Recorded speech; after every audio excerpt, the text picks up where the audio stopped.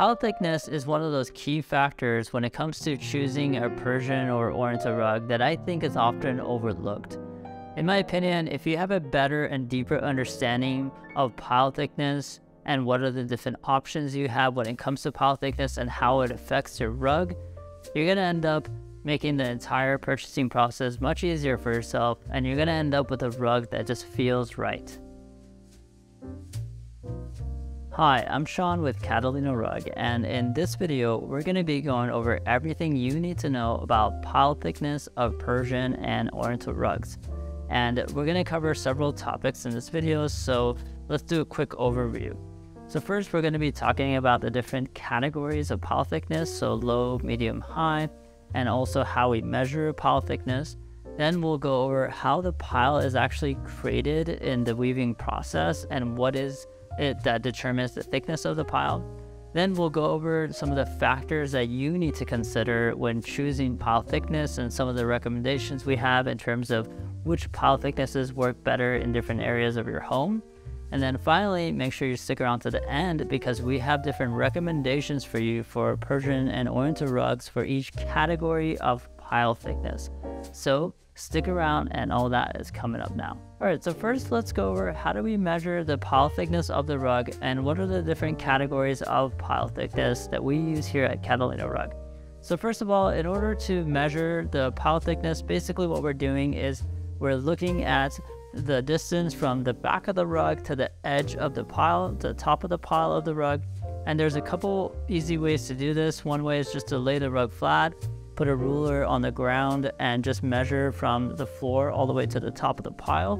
Another way is to use a caliper tool. This is what we use at Catalina Rug, and we basically grab from the bottom of the rug to the top of the pile and look at the measurement there using the caliper tool. So as you can see, measuring the pile thickness of the rug is pretty straightforward. So now let's take a look at the different categories of pile thicknesses that you will encounter. So here at Catalina Rug, we break down our pile thicknesses into 4 different categories. The first one would be a high pile rug. It's going to be between 1/2 inch to 5/8 of an inch. Then we have medium pile rugs, which are between 1/3 of an inch to 3/8 of an inch. And then we have a low medium pile rugs, which are 1/4 of an inch to 1/3 of an inch. And then we have low pile rugs, which are 1/8 of an inch to 1/4 of an inch. So those are the 4 categories of pile thickness that you're going to find in the rugs in our inventory. So in order for us to have a real understanding of pile thicknesses, I think it's also important to understand a bit more about how the pile is actually created. So let's talk about that real briefly. So Persian and Oriental rugs are made with 2 major components. One of them is the foundation of the rug, and the other is the actual pile of the rug. So for the foundation part, let's just say that the foundation is set up on the loom by the weavers, and then they start knotting the pile of the rug into the foundation. Now, as they're working themselves through the foundation, they're tying the knots of the rug, creating the pile knot by knot. Every few inches that they create these knots, they're going to stop and they're going to trim the pile so that way they can see clearly what the pattern looks like, that they're doing everything accurately. They're not going to trim it all the way down, but just enough so they could clearly see how it's going.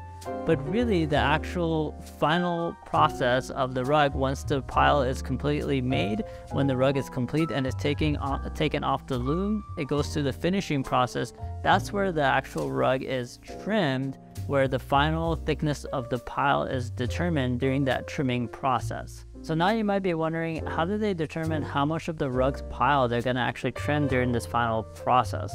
Well, this really depends on several different factors. For example, the knot density of the rug, the actual design and the patterns in the rug, the style of the rug. And for example, one of the things that will impact it is if the rug has really high knot density and the design is supposed to look very sharp and you're supposed to be able to see the patterns very clearly because of this high knot density, or let's say higher resolution, then in that case, they tend to trim the rug lower, the pile of the rug lower, so that way you could clearly see this high resolution design. And it would be the opposite if you have a much lower knot density where the patterns are going to be larger, the design is going to be larger pieces, then in that case, because of this lower knot density, lower resolution, there is not as much need to make it so sharp, so they leave it with a higher pile. So there's a lot of different factors that go into it, but that's just one example. So now that we have the background about how pile thickness is created in the rug, let's talk about some of the things that you can consider when it comes to choosing different pile thicknesses. So I think the first thing is just about aesthetics and your personal preference. So some people really like to have a rug that has a high pile that feels more cushiony to walk on and just has a more cozy feel to it. Also, maybe you prefer to have something that has larger, bolder patterns, and that usually comes with a higher pile rug.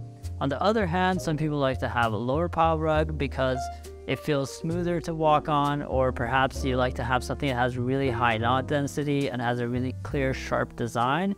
And so you're generally going to end up with a lower to medium pile rug, because that is just part of having something that has really high knot density and sharper design. So this is all about your personal preference and depends on the experiences that you've had with other rugs and what you like to feel underneath your feet as you're walking on top of the rug. So I think another important factor that you can consider when it comes to choosing different pile thicknesses is going to be your actual usage of the rug and where you're planning to use it. So for example, if you're planning to use the rug in a really busy area of your home, so for example, a busy living room or busy hallway or busy entryway, then in that case, I would recommend going with something that's going to be more of a medium to higher pile to be able to withstand that type of traffic. Also, another thing to consider is going to be really heavy furniture. So if you're going to be using the rug in your bedroom, or let's say in the dining room, and you're expecting to have a really heavy bed or really heavy dining table on top of the rug, then in that case, again, I would recommend going with something medium to higher pile to be able to withstand the weight of those heavy pieces of furniture. Now, on the other hand, if let's say you're planning to use the rug somewhere where you need good door clearances, sometimes this happens in hallways if you have doors opening over the rug or other areas of your home. In that case, a lower pile rug would be better.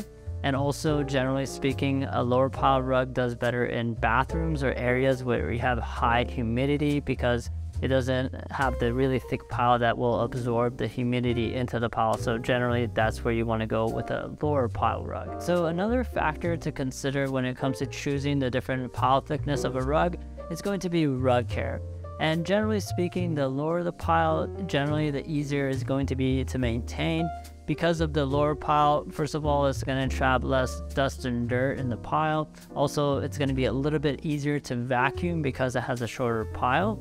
And as mentioned, when it comes to higher humidity areas, the lower pile rug tends to do better because they absorb less of that humidity. There's less pile for it to absorb humidity into. But when it comes to actual rug cleaning, let's say you want to take your rug to a professional rug cleaner, the cost of it is going to be the same for all the different pile thicknesses, because the way that they charge for that is always going to be square footage. At least for a majority of rug cleaners, they charge per square feet when they charge for rug cleaning. If you're enjoying this video, then I invite you to like and subscribe and turn on your notification bell, because we put out videos just like this every week covering everything you need to know about Persian and Oriental rugs.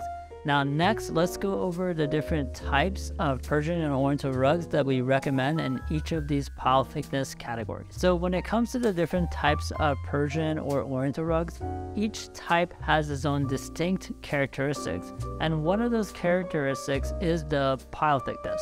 Now this is not the case 100% of the time. So for example, for types of rugs like a Tabriz Persian rug, in that case, there's a lot more variation with that type. You could find low pile rugs, medium and high, but we're going to try to help you by giving you different recommendations we have for each category and what types of Persian or Oriental rugs you're going to find in each of these pile thickness categories. So these are the types of Persian rugs that you're going to find in the high pile thickness category.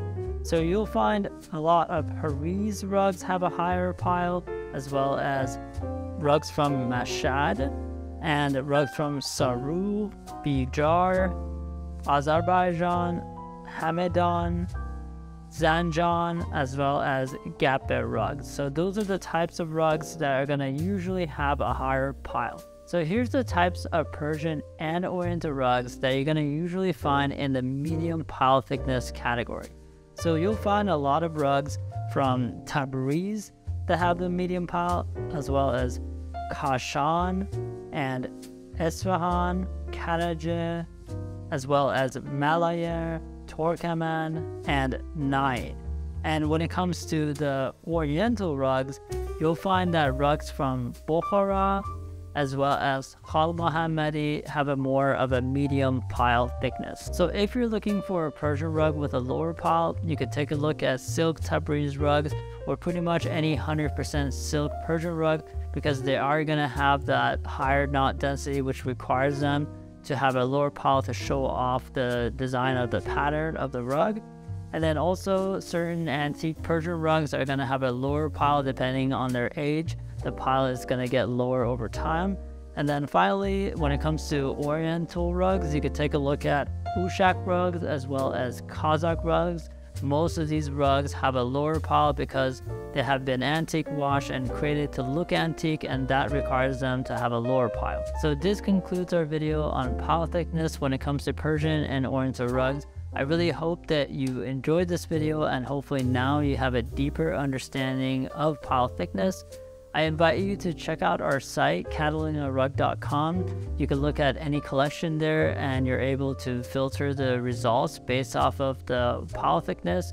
Also, we have the values of pile thickness available for every rug in our inventory. Also, I invite you to watch our playlist on YouTube about the different types of Persian and Oriental rugs, so that way you can get familiar about the distinct characteristics of each kind. And don't forget to like and subscribe and comment below, and I'll see you in the next video.